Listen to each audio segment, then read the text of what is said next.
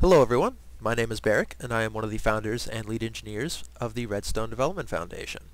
And today I'm going to show you the upgraded version of my single character 7-bit ASCII display. This is the 11-character ASCII Word Processor with keyboard. Now right now, on the left, you see that the first character is selected, so let's go type something in.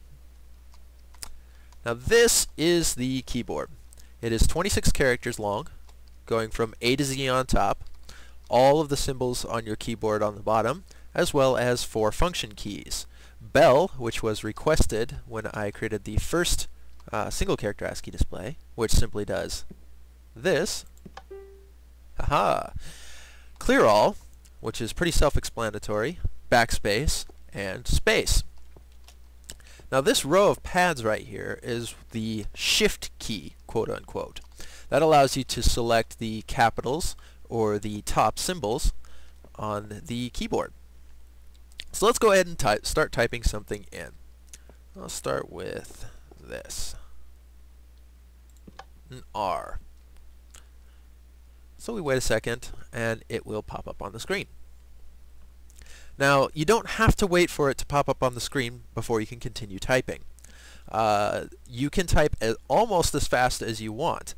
The only thing you have to wait for is the button to unpress, otherwise the signals will overlap and you'll confuse the decoder. And what will happen is you might end up with some character that you didn't want, or you might not end up with any character at all. But let's see what happens when I put something that I don't want. Let's say the AND symbol. I don't want the AND symbol, even though I just pressed it. No big deal. I can go over to the function keys over here, hit backspace, and it will automatically erase the last key input. So you don't have to worry about screen selection. It's all handled within the mechanisms itself. So let's keep on typing. Lowercase e. D. Let's see if you guys can guess what I'm typing out here. Now all 94 characters that are on your keyboard are on this wall. So you can literally type out anything that you want. Let's see, where did I leave off? R-E-D-S-T-O. And I like to give it just a little bit of delay in between signals, just to make sure that things don't get crossed.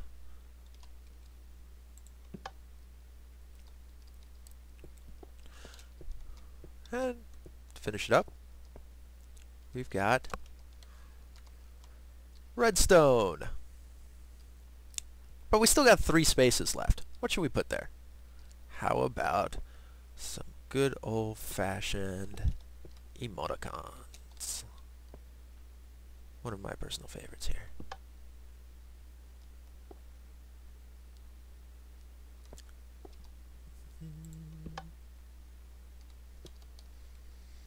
Wait a moment. Hop up onto Shift.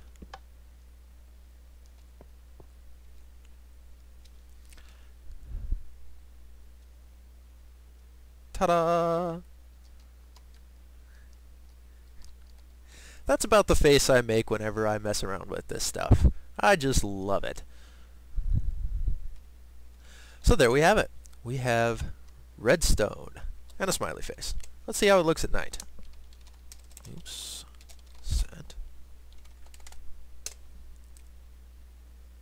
Ta-da! Very pretty. At least in my opinion. And just like the single character ASCII display, all of the characters that are built into this, it actually uses the same decoder as my single character ASCII, which is right here. So you can take and adjust any of the characters and modify them if one of the characters, say you don't like the way the S looks or something like that, change it. And you can change it to whatever you want. It doesn't even have to be an S anymore. It can be some other symbol. It's all up to you.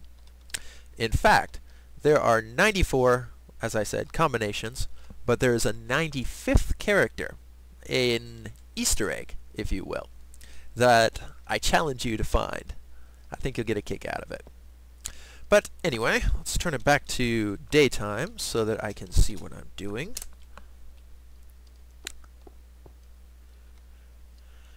And we'll hit clear all, which will naturally wipe everything out and select the last character. You can hit backspace once all the characters are full, and it will backspace to the last character. And that's the ASCII word processor. In a future video, I'll be going through all the different components, how they all work, how they all tie together, and how the whole thing functions. But for now, I want to say something that I've been meaning to say for a while, and that is, thanks, Notch. By including something as versatile as Redstone in your game, you've opened up all kinds of opportunities for people of all ages to learn about logic and learn about all the different things, the individual components that make up the complex electronic systems that we deal with on a daily basis. It's an educational opportunity unlike any other. So again, thank you. And a special thank you to VX Storm and TJ Watto, as well as several other members of the Redstone Development Foundation who helped me debug this thing by pressing buttons while I run around frantically trying to figure out why it's not working. And thank you for watching. So, until next time, happy redstoning.